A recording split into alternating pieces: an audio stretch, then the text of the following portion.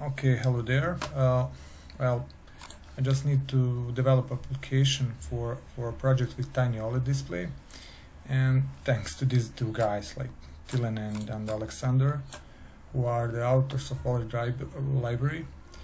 First one wrote it for F4 series, and the second one he actually make a modification for F1 series, but he used the HAL drivers for GPOs and E2C, and thanks to them I didn't have to write things from scratch. But don't get me wrong, I think that CubeMX is a great tool, but without good reason I just avoid him. And actually I don't need my OLED to work on fast mode, so I write this tiny piece of code in library, adjusted some minor bugs for preventing the library to work in KLED.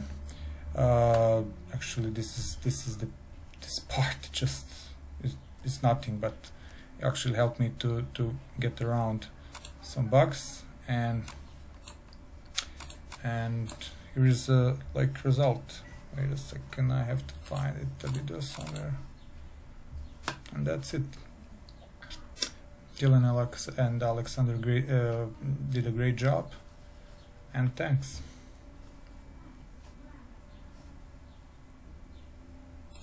Oh, here's a use of library.